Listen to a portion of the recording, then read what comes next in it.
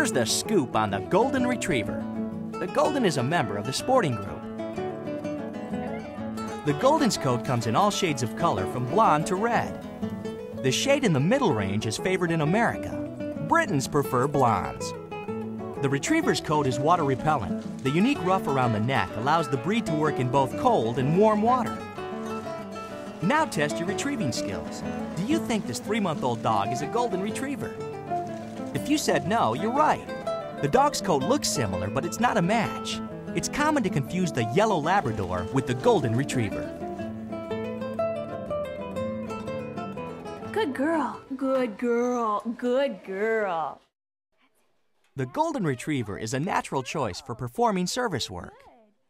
CCI is the oldest and largest canine training academy in the world. Director Marina Hall is CCI's Golden Matriarch. Major, cookie?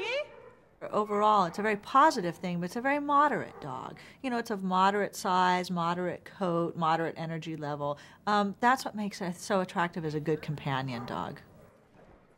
That's right, that's right. Off. Excellent. Trainer Amy Speckert has guided more than 100 Goldens through advanced classes. Specifically, what makes them so good doing assistance work is they have a nice soft temperament. Come on. Lap. Goldens adapt easily to different environments and different people. They are easily transferable.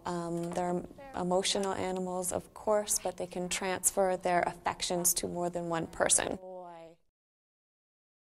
Fair. Push. So, you think you want a Golden Retriever? Here's the doggy lowdown. The Golden gets 4 treats out of 4 for trainability, 3 treats for maintenance. Brushing and frequent exercise are necessary. For health, 2 treats. Hip dysplasia and cancer are top concerns. How about for protection? 1 treat. The Golden is no guard dog. And 4 treats for personality. The breed is great with every member of the family.